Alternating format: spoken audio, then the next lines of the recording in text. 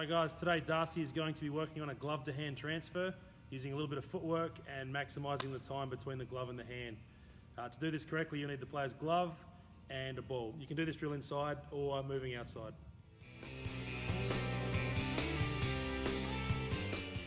To begin with, roll the ball nice and easy to your player. The ball shouldn't bounce. Have them secure the ball and transfer it to their throwing hand all in one motion while getting their feet underneath them. Players should try and catch the ball out in front of their chest, slightly to their glove hand side.